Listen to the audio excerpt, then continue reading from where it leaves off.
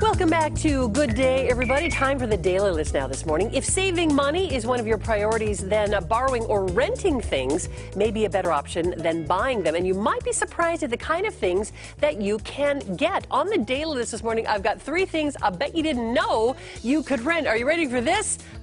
How about a wedding cake? What?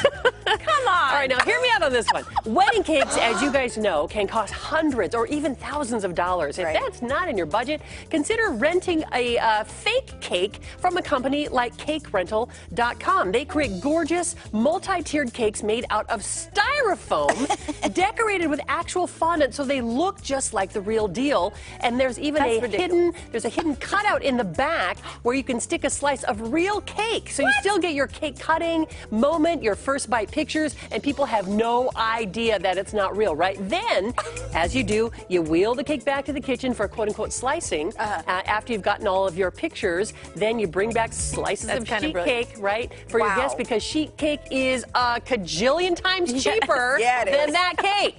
Especially when you have a big crowd to feed. You can have your baker match the icing on both cakes. Your guests won't even notice the swap out, and they're not going to care.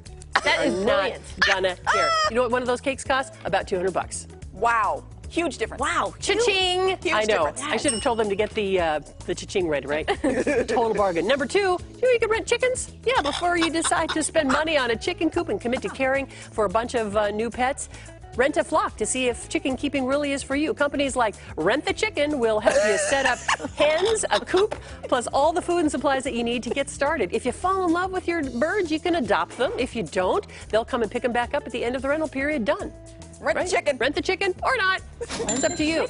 And number 3, you can rent a casket. What? Yeah, according to the FTC, a casket is the most expensive part of planning a funeral, with the average casket costing $2,000, some as much as 10 grand. Whoa. So you can save money by renting a fancy casket for the funeral and then bury or cremate your loved one in just a simple casket. Rentals can cost less than $1,000. You'll save a substantial amount of money, and rental caskets are so attractive that no one will be the wiser, right? Wow.